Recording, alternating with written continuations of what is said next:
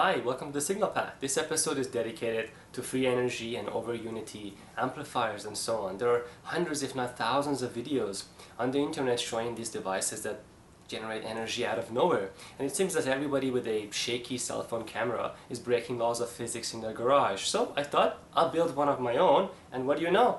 I've gotten something.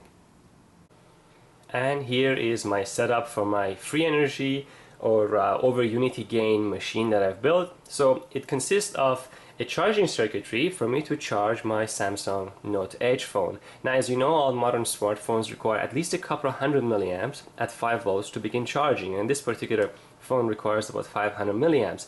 But I'm going to use a charging source which is nothing more than this tiny cell battery at a fraction of a milliamp. So I'm going to multiply that fraction of a milliamp at 3 volts, which is the voltage of the cell battery, into 5 volt at hundreds of milliamps in order to charge my cell phone. And all of that for free. This is what the energy companies don't want you to see, and so on and on. But of course the trick to all of this, or the magic to all of this, is this crystal that I have right here. This was mined in the mines of New Guinea by a bunch of explorers, and from a mine that's kept secret by the oil companies, and so on and on.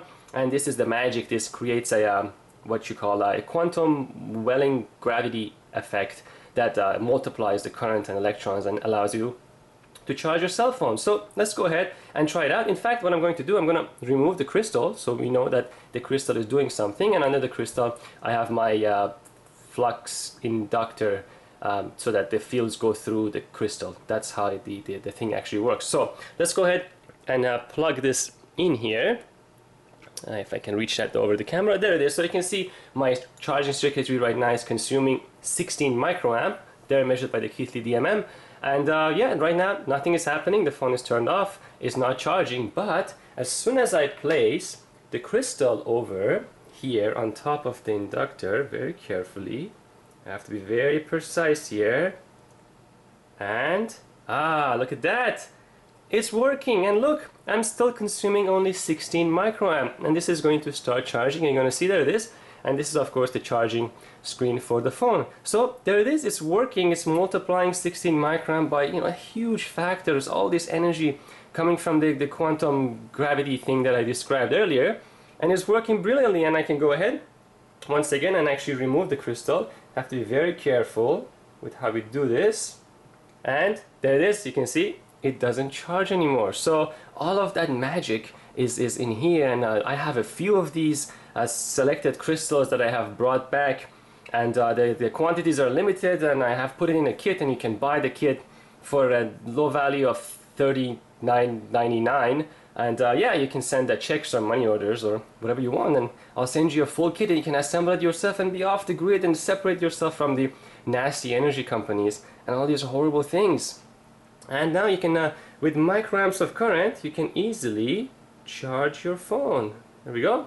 There it is. Works beautifully. Check it out.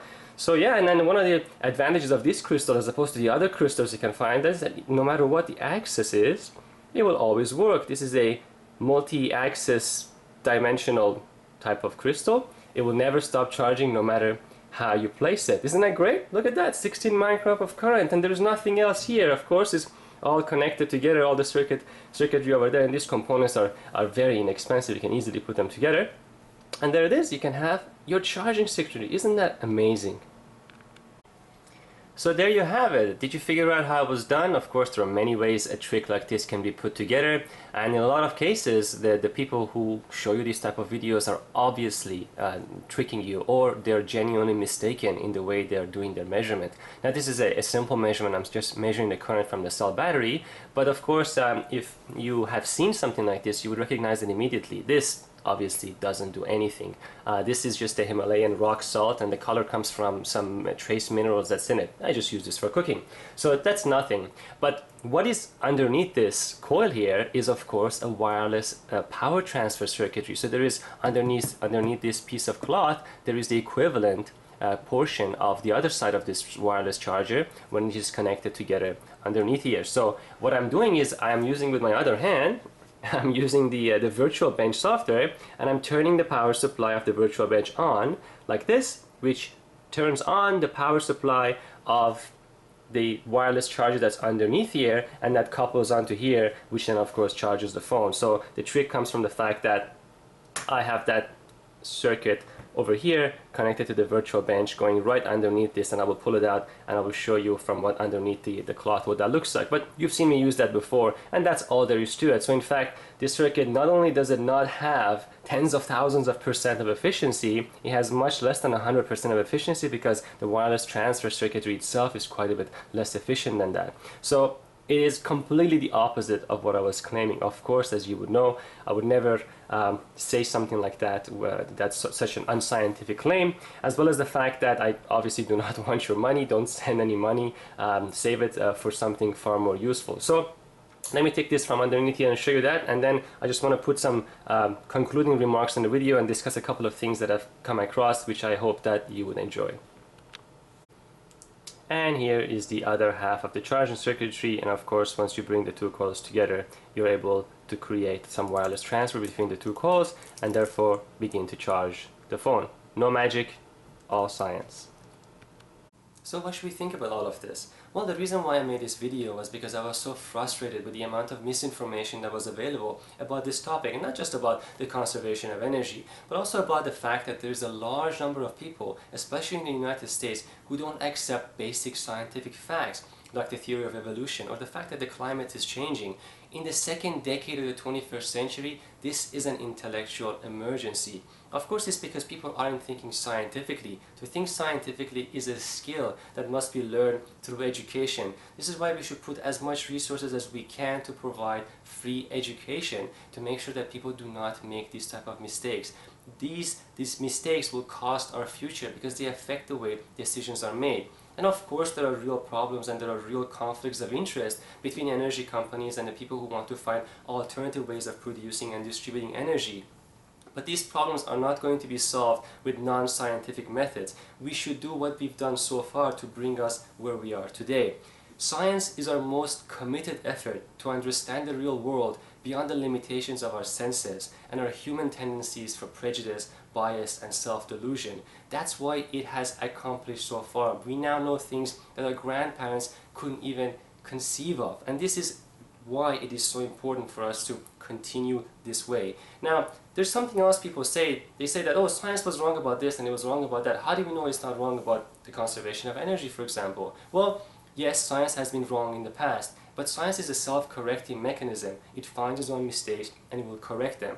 That is not a weakness, that's the strength of science.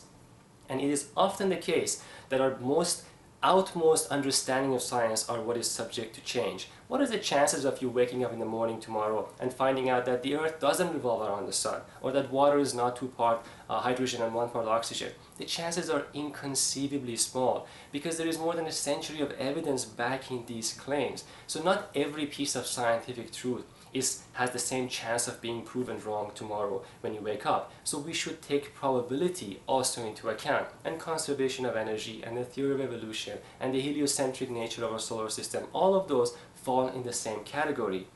So the whole reason why I even do this, why I even have this website, is because I believe that creation and dissemination of human knowledge is a fundamental human responsibility. And this is why I continue to do this, and I encourage you to do the same if you have the opportunity. And make sure that you always think scientifically, question everything that you come across, including myself, to think for yourself. So, I'll see you next time.